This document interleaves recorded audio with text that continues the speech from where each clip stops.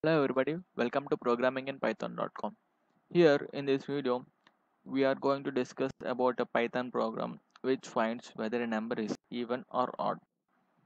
To say a number is even, we will see whether it is divisible by 2 or not. That is, when a number is divided by 2 and it leaves a remainder as 0, it's called as an even number, or else it's called as an odd number. Pretty simple, right? Now we'll write the logic for it and we'll run it very quick. First, we will declare a variable input number equal to input. Actually, we'll take the input from the user, so we will use this one. Enter any number.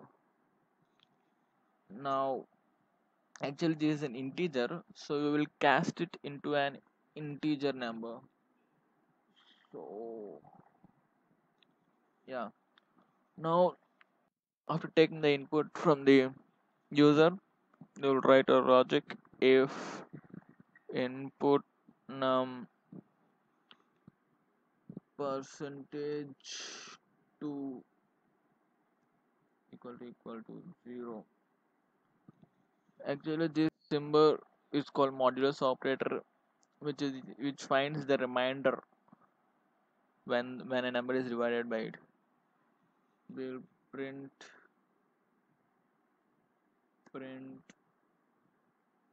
input num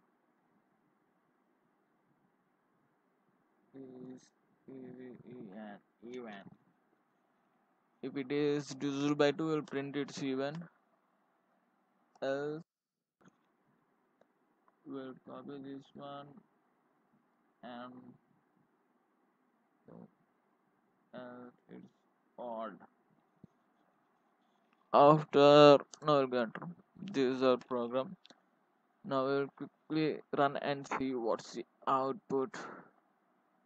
Enter any number, we will enter 56. That is even correct. Now we enter for any odd number, 9. That is correct. Now we'll go for negative numbers. That is even. Negative odd numbers 87. Yeah, and final test case is we'll go with 0. Yes, that's it guys, that's it for the video. If you like this video, like, share and subscribe. Thank you.